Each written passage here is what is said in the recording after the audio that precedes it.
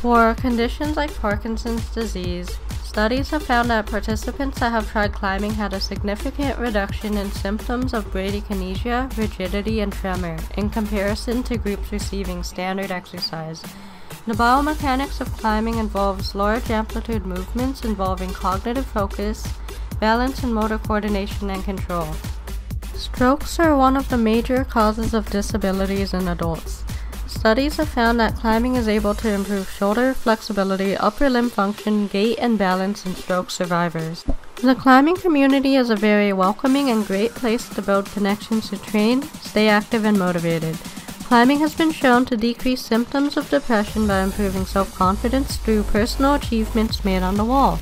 People can visibly track their progress through improvements on the wall and by progressing to more difficult problems.